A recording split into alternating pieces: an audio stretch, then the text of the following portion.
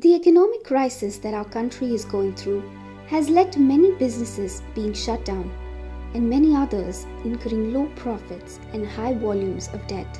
As a result, many people have had to take pay cuts in their salaries, and many others have even lost their jobs. In times of difficulty such as these, it is easy to lose hope, blame God, and complain about everything. But when we focus on our problems, we undermine God's power in our lives. For those of us who have lost our jobs or are going through a tough time financially, let's be encouraged today that God is always there to sustain us. God has shown us time after time that He is always faithful to His people. Let's look to God and trust in His plans.